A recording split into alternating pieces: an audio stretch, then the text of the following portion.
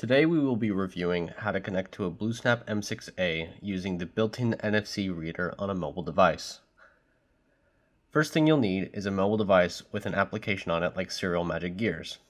Go to the device manager, then select Connect BLE via NFC chip. Using the mobile phone, hold it over the NFC chip that is paired with the BlueSnap device, and after reading the NFC chip, it should automatically connect to your device. You can see the device is connected in the device manager, and that when sending the right command to that particular scale or RS-232 device, you can see the data is instantly put at the cursor location.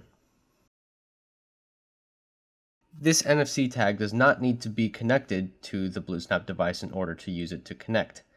As long as the NFC tag is properly programmed, you can have your NFC tag at any location and use that to connect to the BlueSnap device so long as it's in range.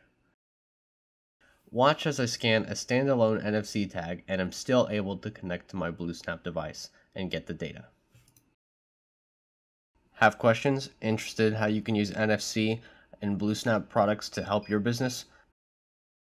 Contact us today and talk to one of our solution architects to see how we can help. Thanks for watching.